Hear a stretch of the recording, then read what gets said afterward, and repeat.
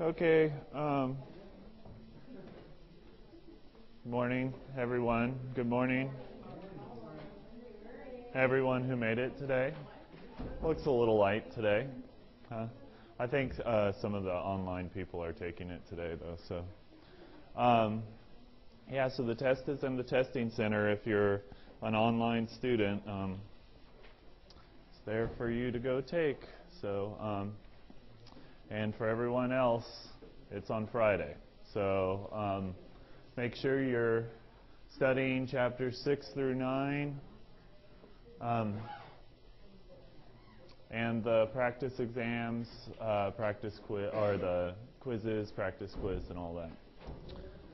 Okay, so let's settle down and get started here.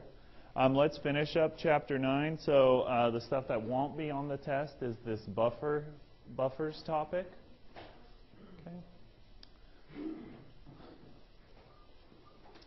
Okay, so let's learn about buffers. Buffers are solutions. Well, we did a lab on buffers already, right? And you guys hopefully remember that the unbuffered solution was able to change pH much greater range than the buffered solution is. Okay, well, that's really the definition of a buffer. A buffer is a solution that has the ability to resist changing pH when acids or protons are added or bases or hydroxide ions are added. Okay, so you've got a solution that will counteract that change, and the reason is through Le Chatelier's principle. Okay, so yeah, Le Chatelier's principle. So many useful buffers consist of a solution containing a mixture of a weak acid and the salt of that acid, so we call that a weak base. Okay, so let's look at this one in particular.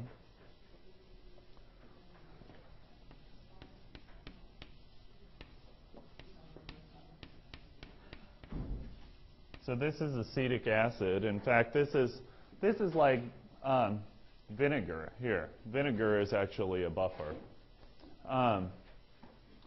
When you have acetic acid in solution,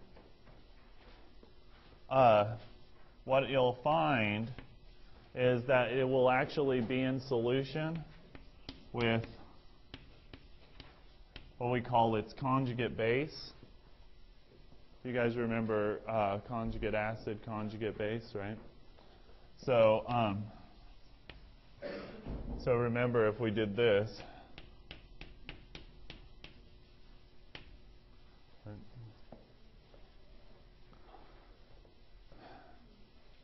well, let's do it this way, just to emphasize the reaction mechanism.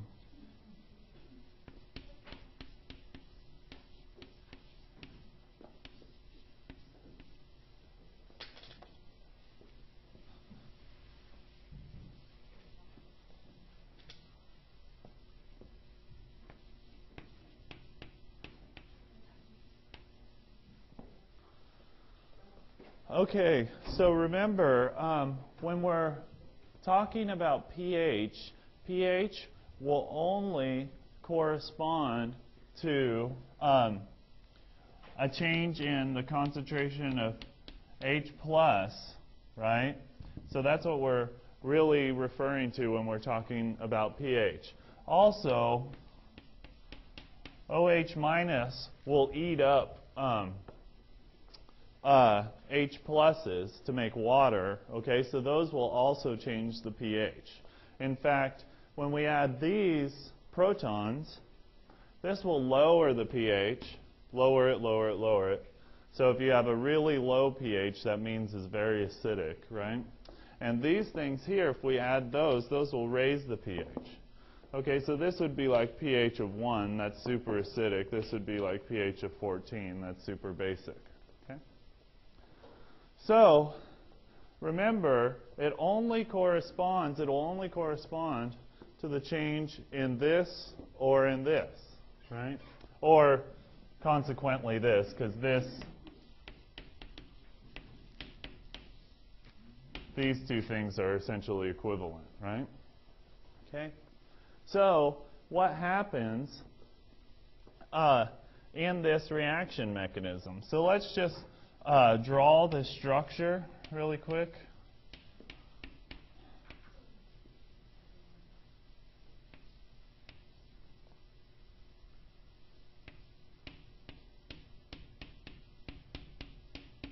Just draw the Lewis structure. Okay, so when we add water to this, or when we add a base to this, I guess I should say, let's see what happens to this solution if we add a base to it. Okay, so a base would be like a hydroxide ion. So normally, what should happen when we have a hydroxide ion adding to a solution? That's going to increase the pH, right?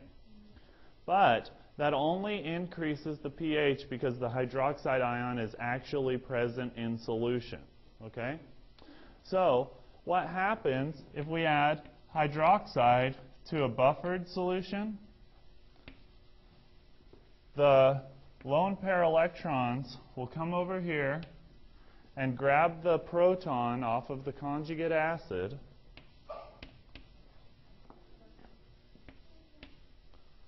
and push the reaction this way to form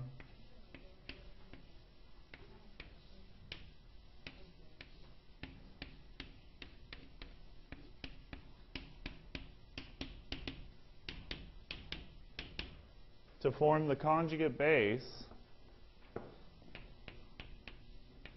and water. Okay?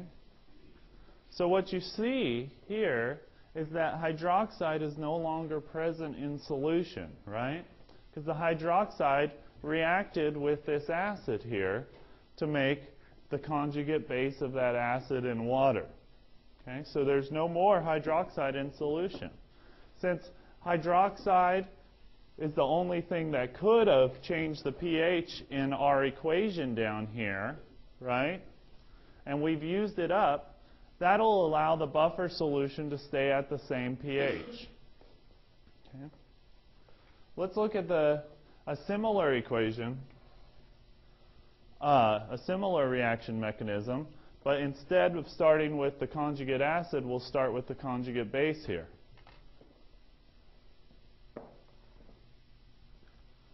So I'm going to erase this part.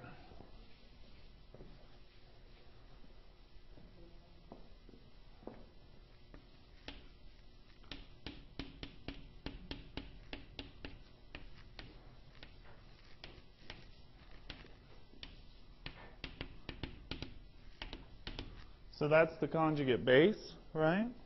So if we add protons to this, or hydronium ions, if you will,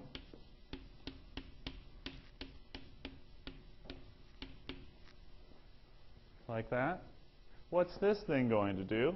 It's going to remove the proton from that hydronium ion, thus effectively canceling out the pH change that would have occurred or made occur, right? So one of these things will drop the pH. But if we get rid of it, it won't drop the pH anymore. Okay? Does this make sense? No? Okay. So this would be like, here, let's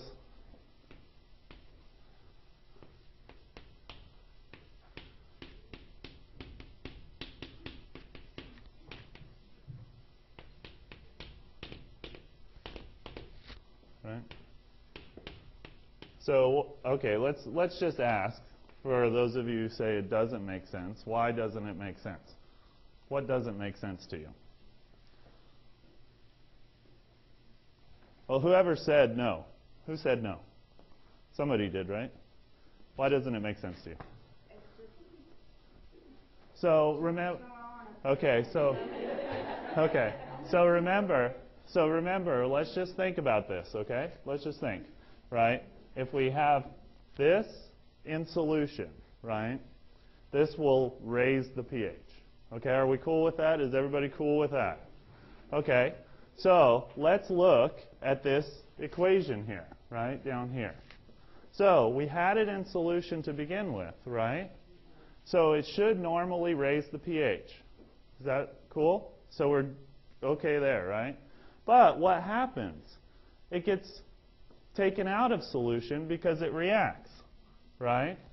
And now it's not in solution anymore, right? There's nothing, no OH minuses there. Do you see that? So if there's no OH minuses, can they be raising the pH? If they're not there, right? No, it's not. The pH will stay the same. Remember the lab that we did when we compared the buffered to non-buffered solutions? Why did the buffered solutions not have the pH change, the dramatic pH change that the unbuffered solutions did? It's because these things were getting taken out of the equation to be forming water here. Okay? Same thing here. Right? If this thing's the only thing that can lower our pH, right, and we take it out of solution, then it can't lower the pH anymore. This thing doesn't do it, right? Does this lower pH? No? No. Doesn't do anything to it. Not OH minus, though. Okay? OH minus. Okay? So hydroxide ions. Okay? You only think there's an OH in it because I drew it out, right? This other thing, see, when I drew it like this, you didn't think there was an OH in that, right? Okay, so don't necessarily think that just because it's got, we're going to learn about organic chemistry in like 2 seconds, okay? And when the thing is OH by itself, that's the only thing that's going to lower the pH, or raise the pH, pardon me, OH minuses. Okay, so does this clear now? Is it clear? What about to everybody else? Good? Good? Good? Do you understand? Okay, good.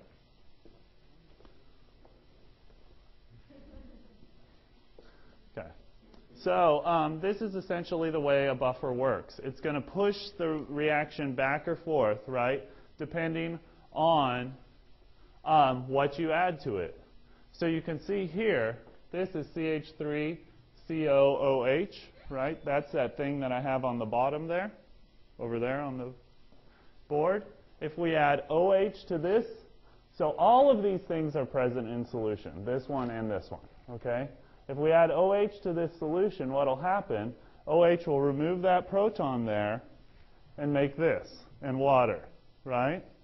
If we add acid to this solution, what will happen? This thing here, just like what we have on the top there, will be taking the proton away from the acid and going back to this thing here. So it's like Le Chatelier's principle, going back and forth, back and forth, back and forth, okay? This is why you can keep adding acid base, acid base, acid base to these buffers and they won't change the pH. It's like your blood. Your blood is a buffer.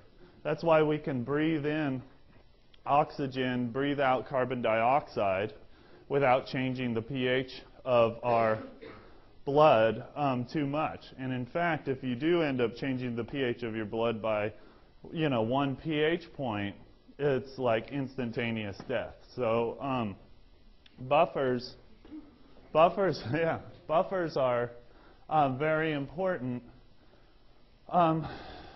in physiological, so they have physiological consequences.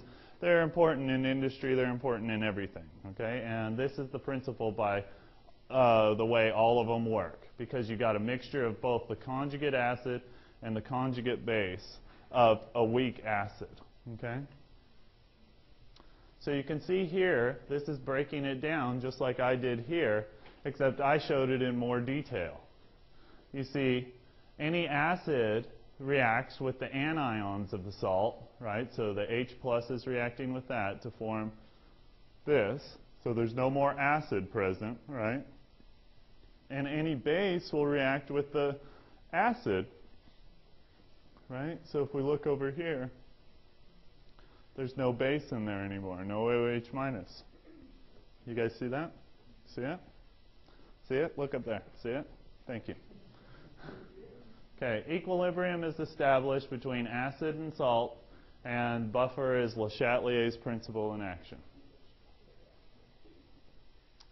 Okay, so you can see here, remember the change in color, so this is some indicator. So this is an indicator showing pH 7. So the left solution is not buffered, the right one is. Universal indicator has been added to each solution. We add base to this, the unbuffered solution and the buffered solution, look what happens, right? The universal indicator changes color, right, because the pH has changed, okay? This one, the pH hasn't changed, even though we added the same amount of sodium hydroxide to it. Okay, same thing happens here, except opposite, right? Here we have acid being added to this buffer, our non-buffered solution, and acid being added to the buffered solution. Notice this stays at the same pH. This goes down in pH, okay? Clearly indicated by the universal indicator there. Okay, so just like you guys were all wondering, how could I figure out the pH if I have both the pKa of this weak acid and I know the concentration of base and acid that I added to this thing, or sorry, the concentration of the conjugate base and the conjugate acid that I have of this weak acid? Well, you can do that using this equation, the Henderson-Hasselbalch equation. Okay? So the pH equals the pKa of the weak acid. Remember, pKa is the negative log of the Ka. So we talked about that last time. And then it's going to be just plus the log of the concentration of conjugate base over conjugate acid here.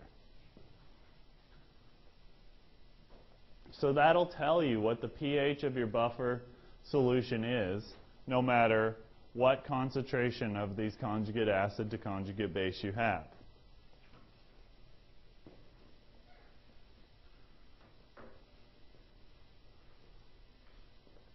So again, just to go over again, adding a basic substance to a buffer causes changes. The OH will react with the H3O plus, producing water. Acid in the buffer system will replace the H3O plus consumed by the base. The net result is to maintain the pH. Okay, so again, Le Chatelier's principle, going back and forth, back and forth. It's just the opposite here. It just talks about what happens when it's added, an acid is added to the solution instead of a base, and it's going to just go the opposite way. The conjugate base will mop that up.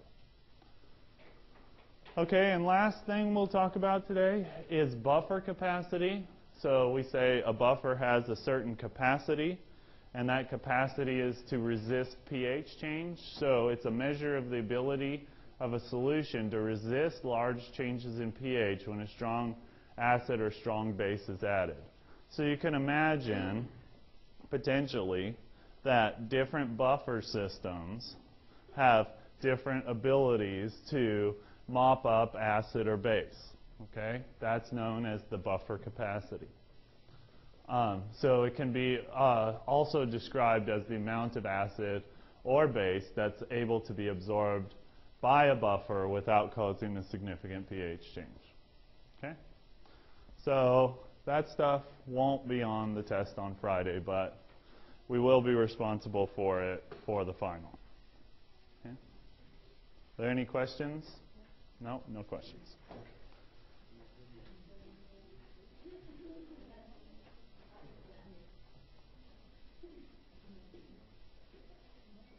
Just think, almost done with the class, guys. Isn't that awesome?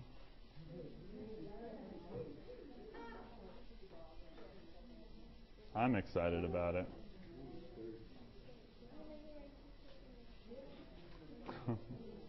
Okay, so let's move on to organic chemistry, which is really awesome for me because I'm an organic chemist by trade, you know, so all of my research has been done in the field of organic chemistry.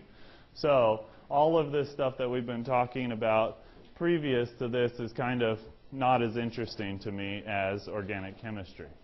The cool thing about organic is not only can you synthesize things from other things using the principles of organic chemistry, so you can actually become like a molecular architect, right, building molecules from smaller components, but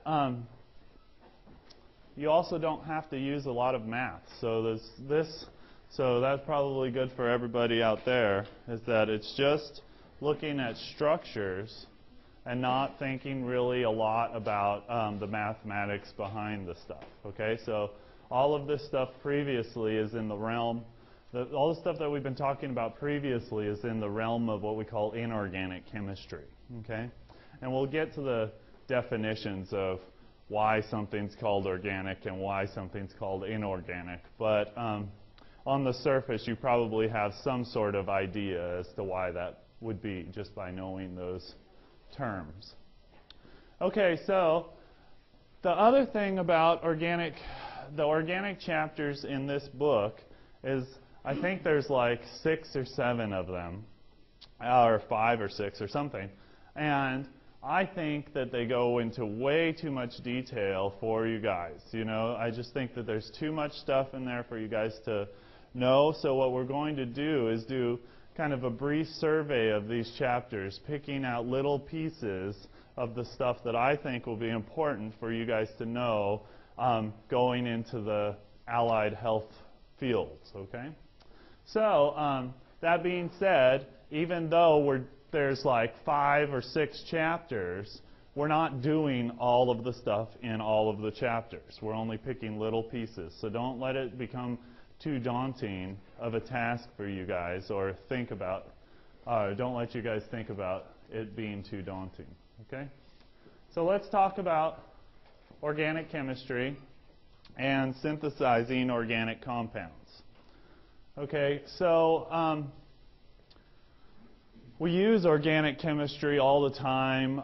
We synthesize organic compounds all the time unwittingly. We're doing that right now as we speak. We're using those organic compounds to maybe think about what your professor's saying, or text message your best friend in another class right now who's also bored, or you know, anything you can think of. See the light that's shining on your eyes right now. Okay, so all of these things are being allowed. All these processes are being allowed to happen because you are like a vessel of organic molecules. Okay, and these organic molecules, they have such a wide variety of structures and properties that they can do all of these strange and unbelievable things that the human body can do. I mean, you can think of all of the things that we can do. It's very amazing, you know, and it's all due to these little pieces of us, you know. So we could, I don't know, talk, or we can walk, or we can anything, you know. So, but they're all so different, right? So they're all going to take different kinds of structures and different kinds of molecules, okay? So let's just talk today about a little bit about the history of organic chemistry. Okay, so it's the history of organic chemistry, just like the history of anything, is anything in chemistry, is deeply rooted in the history of philosophy. Okay, because of course people realized that things were happening somewhat on a chemical basis, you know, but weren't able to put down any hard and fast scientific laws and rules for a very long time. You can imagine the ancient Greeks didn't have, you know, the ability to analyze chemical reactions very well. But they did have ideas about where everything came from, okay? And the theory that we're going to talk about first, you can compare this to what we talked about in chapter 2, but there was this guy, Aristotle, that you guys might have heard of before, and we talked about him before. But he and some other ancient Greeks came up with this theory of vitalism. And this theory states, not only, but in relation to chemistry, that molecules that are found in living sources are unable to be synthesized, like synthetically, right, through synthetic means, due to their inherent exclusiveness. Okay, so what does this mean? This means that, of course, they believed in a higher power or something, right? And they felt that this higher power gave these particular substances some sort of vital ability that would allow them to construct living organisms. Okay, so this ability was only being able to be put down by some sort of a higher power, that humans couldn't inherently do this because they don't have that vital nature in them, right? So, like I said, this theory was established by Aristotle and wasn't discredited formally until 1828 by a guy who, when he discredited it, didn't realize he was discrediting it, and I don't think it was his goal to do this. Okay? But anyways, we'll talk about him in a second. But this gave rise to two distinct categories of molecules, if you will. Molecules that were then known as organic molecules, and other molecules that were known as inorganic molecules. Okay, so organic compounds would be these that were derived from living or once living organisms. It's still a kind of similar term, but not really today. But and inorganic molecules or compounds are derived from things that were never living, okay, like the earth and the rocks and stuff like that. Okay, so these were the old definitions of these terms. Okay, they're not the modern definition, due to the fact that this vitalism was discredited. Okay, so there was this guy, Frederick Wohler, in 1828. He was trying to synthesize a compound, inorganic compound, because of course he was under the impression that it was impossible to synthesize organic compounds because he didn't have a vital force, you know, that he could put down on these molecules to make them come alive, you know. So he was trying to synthesize a previously unsynthesizable inorganic compound. Okay, that inorganic compound was called ammonium cyanate. Here, this is what he was trying to synthesize. So he started with lead cyanate, added ammonia to it in a water solution, and it briefly made it, although it made it in his reaction flask, and he couldn't see it because in 1828 they didn't have advanced means of spectroscopy to actually be looking at every intermediate that was happening. So what you could only think of is, say, this is what was in the reaction mixture to start with, this was what was in the reaction mixture to end with, okay? They couldn't find these intermediates because they were only there for picosecond or something like that. Okay? So he synthesized an organic compound, which happened to be urea, from an inorganic source. It was probably a good thing for him that it was urea, because it was so distinctive of a compound that he knew immediately what he had synthesized, right? He had a lot of familiarity, if you will, with this compound, right? As we probably all do, right? And could all imagine if you found it, you would know exactly what you had done, right? So he stated to a friend of his, I can synthesize urea without the use of kidney from man or dog, okay? So this, of course, put the scientific community on its head, right? Because now either Frederick Wohler was some kind of you know, deity or something like that, or their whole concept of organic, inorganic vitalism had to come to an end, okay? And of course, Frederick Wohler wasn't anybody any more special than any one of us, you know, he just happened to do this reaction. That's the compound he actually synthesized. That's what urea looks like, of course, without its lone pair electrons. But this one synthesis discredited the vitalism theory. And this guy, Joseph Berzelius, who was one of the leading scientists, leading chemists of his day, stated that this was the great tragedy of science. I think somewhat tongue-in-cheek he was saying this, is that the slaying of a beautiful hypothesis is able to be done by the presentation of an ugly fact. And the ugly fact, of course, was that, you know, we could produce something that was from a living source without having it, without having some sort of vital nature to our synthesis. Okay, so because of all of that, everybody thought, well, so these organic compounds were off limits for everyone, so they didn't even try to do them because they thought that vitalism actually was occurring. So once Frederick Wohler was able to demonstrate time and time again that he was able to synthesize urea, then other people started to synthesize more and more compounds that they were finding within different types of plants, animals, so on and so forth. Okay, so this really led to like a windfall in the expansion, if you will, of the knowledge of organic chemistry. Okay, so people just started synthesizing.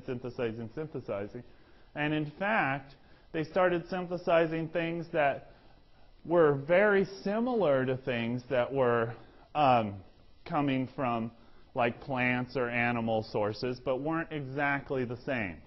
Or they were extracting things from plant and animal sources and taking those compounds and adding stuff to them. Okay, making them a little bit different. Okay, like putting a group here on them, taking a group here off. Okay, so the term organic chemistry really started to, you know, encompass all of this type of stuff. Okay, so all of this, all the stuff that was made endogenously through plants and animals, things that were now made synthetically through human interaction, through and also these additions and derivations of these compounds that they had synthesized were all collectively put into a group. Okay, and that group is now known as organic chemistry or organic molecules. So the modern definition of organic chemistry has nothing really to do with coming from living sources. Okay, it really means it's the study of carbon-containing compounds, except elemental carbon. Elemental carbon, that's just carbon, right? Like soot or diamond, okay? And inorganic chemistry is going to be the study of non-carbon-containing molecules, okay? So carbon is what we found. What we found is that carbon is an integral structure of all of these molecules. Okay, so organic chemistry has expanded to, or contracted, if you will, to instead of look at the entirety of the periodic table, only focus really on one element. Okay. Inorganic chemistry would be the rest of everything else. Okay, so you might think that, well, since we're focusing so much on just this one element, that the amount of, I don't know, chemistry that we could actually think of to do is going to be more and more and more limited relative to the amount of chemistry we could do in the inorganic realm, right? But fortunately for myself and other organic chemists, that's not the case, because what you find is that there's an infinite number of organic molecules that can be made due to the bonding nature of carbon, okay? And that's what we're going to be talking about for most of the rest of the term, is carbon, its bonding, its nature of bonds, and the ability to synthesize these wide varieties and diverse structures, diverse, interesting, and unique structures. So what we find is that even though we did focus our definition back down to carbon instead of this kind of organic like you would normally think of that term to mean, what you find is that even so, the principal components of food, fuels, wood, clothing, they're all organic compounds. Dyes, almost anything we're like wearing right now, anything we put in our bodies, anything we remove from our bodies, you know, everything is organic compounds, okay? So here, I'll let you look at this on your own, but this is typical properties of organic versus inorganic compounds. Of course, organic compounds are almost always covalently bonded together, okay? Because, of course, they're all going to be carbon bonding to carbon, bonding to carbon, carbon or nitrogen or oxygen or hydrogen. Those are all going to be covalent bonds. Okay, we know all about covalent bonds by now. Inorganics are often ionic compounds, just like you would imagine salts, things coming from the earth. That's where you get all your salts. And you're going to have these groups over here bonding with things from these groups over here. Okay. The forces between the molecules, of course, for covalently bonded molecules, you already know that their intermolecular forces are very weak. Okay? The intermolecular forces for ionic compounds are very strong. How can we tell that? Well, what's the boiling point of a typical organic compound? I don't know. Let me think of one. Ethanol or gasoline, right? Something like that. Gasoline that you put in your car is organic stuff, okay? Very low boiling points relative to like sodium chloride, for example, right? Sodium chloride has a very high boiling point, like 900 degrees Celsius. Okay? You can look at these other on your own.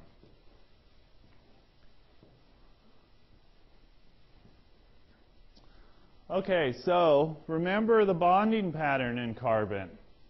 The bonding pattern in carbon, we look at its electrons, right?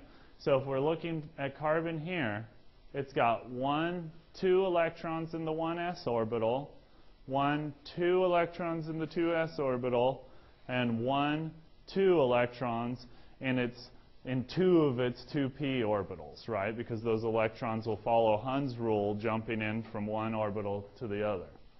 Okay, so just like what's shown here. And remember, the energy level increases as you go up the periodic table. What you find is that carbon doesn't like to use its electrons when it's bonding in this sort of a fashion, okay? It can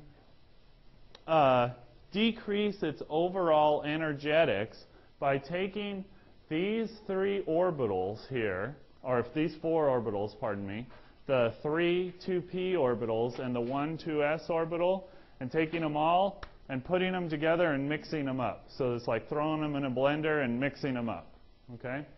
So what it does is it takes these 4 orbitals, puts them in its blender called hybridization here, and then that blender spits out 4 new orbitals. So as many orbitals as you put in, you get out, Okay, so we got 1, 2, 3, 4, 1, 2, 3, 4.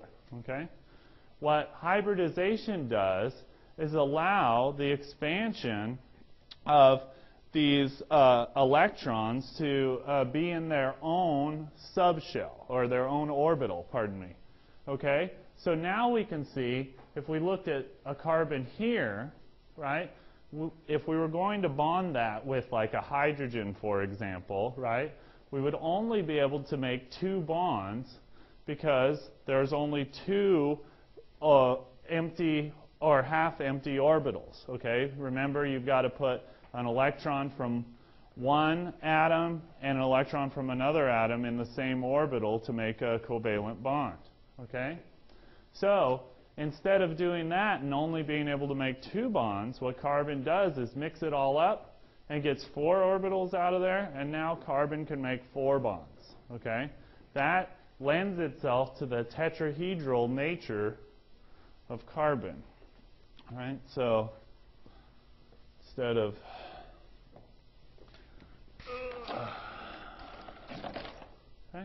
Instead of only being able to make 2 bonds, carbon can make 4 bonds. Okay, carbon's that middle atom. So hopefully everybody remembers what carbon-containing compounds look like. They have this 109-degree bond angle, all of that stuff. Okay. So what we call this is hybridization. These new orbitals, hybrid orbitals, and we call them specifically sp3 orbitals. Why is that? Because they were derived from 1 s orbital and 3 p orbitals. Okay, so we call it sp3. So in fact, we have 4 sp3 orbitals. Okay, so does everybody see this and kind of get this? Okay. So again, if we were only having these 2p orbitals that the electrons could bond into, we would have essentially a molecule that's going to be linear. Okay? But in actuality, what happens is when we make these 4 sp3 orbitals, they want to get as far away from each other as possible, and as far away from each other as possible is 109 degrees. Okay? So it actually, instead of keeps them on this plane or on this axis here, it kind of rotates them a little bit to be on the edges of a tetrahedron, like that molecule that I'm showing you being passed around. Okay? So you can look at this on your own time. There's your bond angle. So here's a couple of representations. This would be like the structure, showing the structural formula. This is the Lewis structure. And this is what we call a space-filling model. This is what the actual molecule looks like if we were to be like a little person and be able to look at it. It doesn't look like that skeleton structure there. That's emphasizing the bonds and not the atoms, okay? This one is emphasizing the atoms and not the bonds. And in fact, this is what it really looks like, okay? It's like a little blob, okay? So, of course, carbon is going to be able to bond to other carbon atoms. This is how we get bigger and bigger and bigger organic molecules. And in fact, there's no limit to the number of carbon atoms that can bond to other carbon atoms. And that's why we inherently have an infinite number of organic molecules that can be made. Okay? So you can see this molecule here. This is propane, like Hank Hill or something, right? Yeah, that's what it is, though. So you can see the tetrahedral nature, hopefully, of that carbon, and then you can see it here, too, on that carbon, and then you can see it here on this carbon. Okay, that's how carbons bond together, if they only bond single bonds. Okay, we're going to get into more complicated structures in a little bit, but good to think about these very simple structures first. Okay, so again, yeah, they can bond a lot of different carbon atoms. Okay, so you can imagine that you've got two molecules that now have, here, let me draw these two molecules up here, now have the same atoms in them, but they're bonded differently, like diethyl ether and ethanol. So let's just draw the Lewis structures really quick.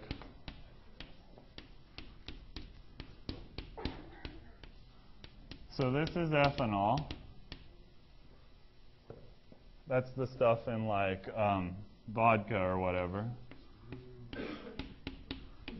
And this is dimethyl ether.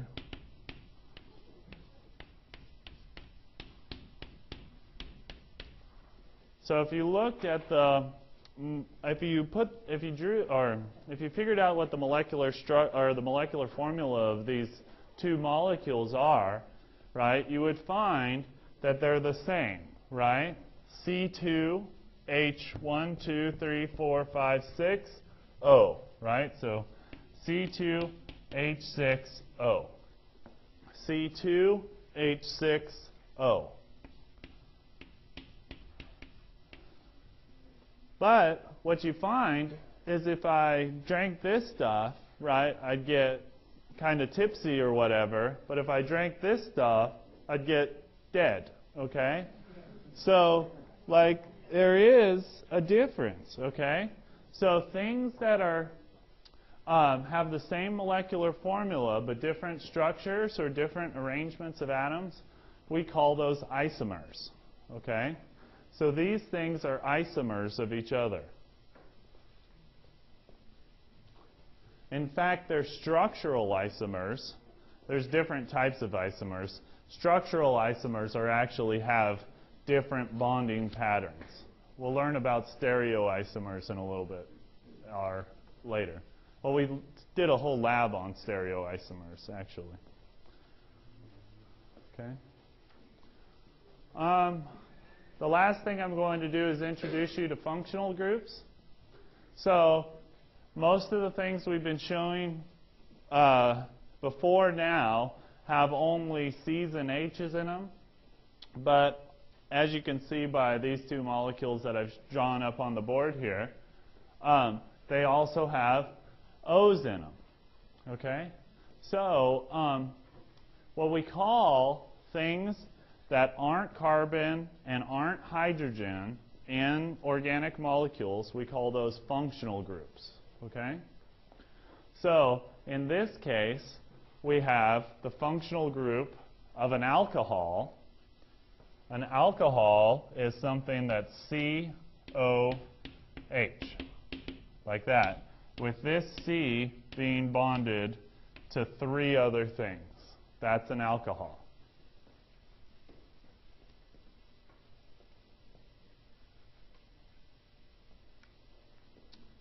When you got an O, instead of bonding to an H, you got it bonded to two C's. That's called an ether. That's why this is called dimethyl ether, and that's called ethyl alcohol. Okay? So we'll go over all the rest of the functional groups on Monday, or not Monday, I guess, Monday after Thanksgiving. So good luck on the test, guys. And I'll see you on Friday if you're coming here.